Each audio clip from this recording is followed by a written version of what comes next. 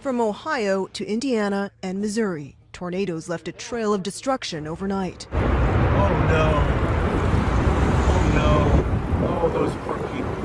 The powerful storms left dozens injured in the Midwest and at least 3 dead in Ohio. In Lakeview, a tornado tore through this RV park, downing power lines, uprooting trees, and setting off gas leaks and fires. It's just devastating. I mean, you see it happen to other people, and you just finally get to comprehend what this means.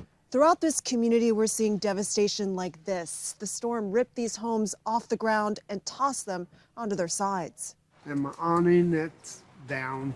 Yeah, ripped off. Robin Holmes says he somehow survived the storm sitting in his living room. Very lucky. Because all around it just tore everything up. As residents salvaged what they could, search and rescue crews looked for survivors under the rubble. This is going to be a long-term recovery for our community. In Winchester, Indiana, an EF3 tornado damaged more than 100 homes. Resident Brooks Burellison took shelter with his mother and sister just in time. By the time I got home, 20 seconds from me being in the garage, I jumped in the cellar, and then all of a sudden it was over us, and then 8 seconds later it was gone. Back in Ohio, this local high school is opening its doors to people who need a safe place to stay. And around me, you can see the contents of entire homes, mattresses, clothes, and toys. People here say they want to rebuild.